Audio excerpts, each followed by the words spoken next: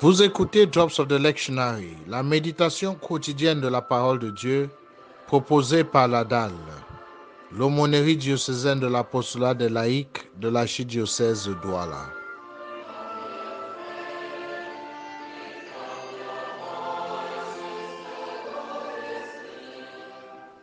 Seigneur,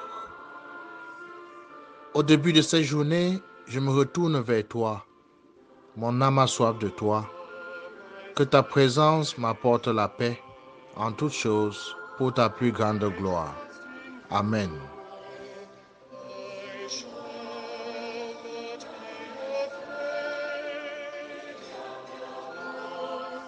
Lecture du Cantique des Cantiques, chapitre 2, versets 8 à 14. La voix de mon bien-aimé, c'est lui, il vient. Il bondit sur les montagnes, il court sur les collines. Mon bien-aimé pareil à la gazelle, au pharaon de la biche. Le voici, c'est lui qui se tient derrière notre mur. Il regarde aux fenêtres, guette par les triages. Il parle. Mon bien-aimé, il me dit, lève-toi mon ami, ma toute belle, et viens. Parole du Seigneur.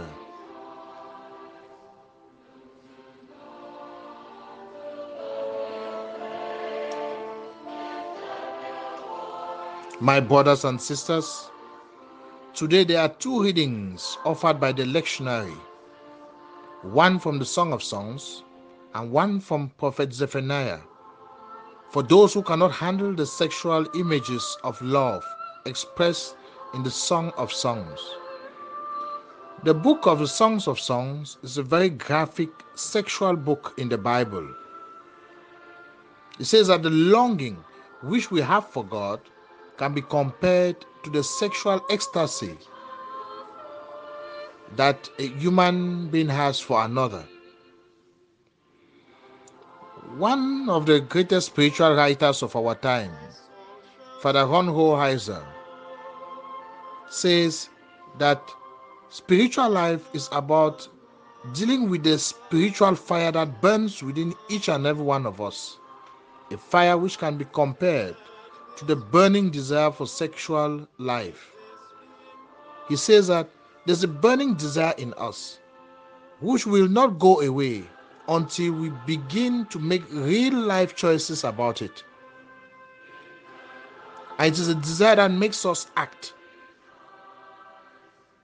He says when we follow that deepest desire and act, what we do leads to one of two things.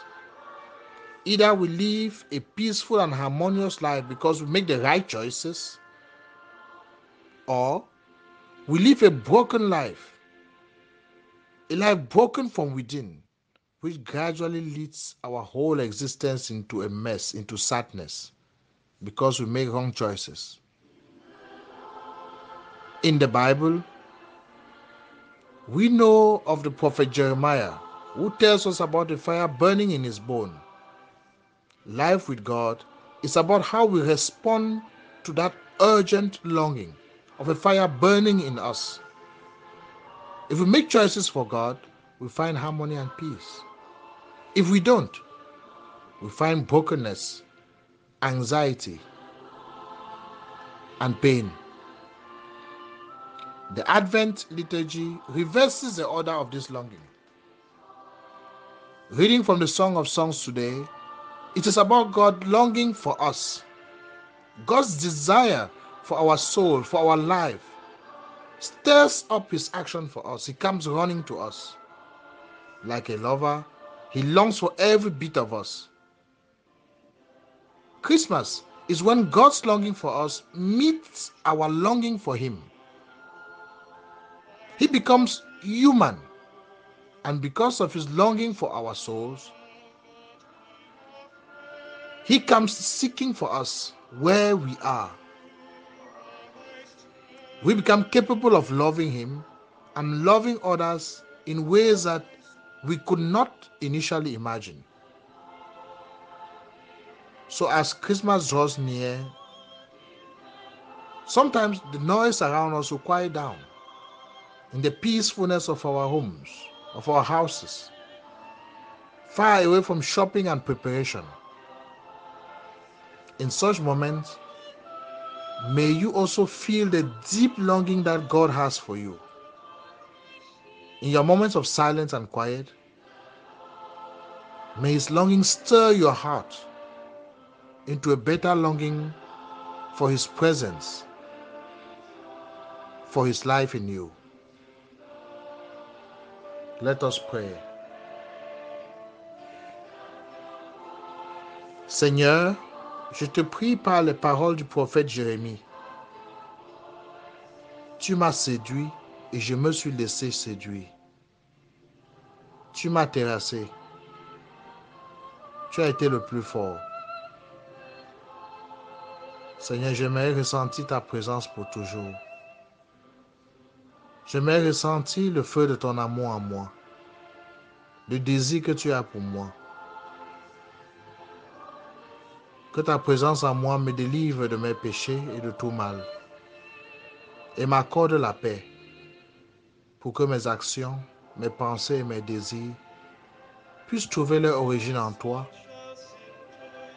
et en toi parviennent à leur achèvement. Amen. Que Dieu Tout-Puissant te bénisse, le Père, le Fils et le Saint-Esprit. Ici, l'abbé Michael de l'ADAL.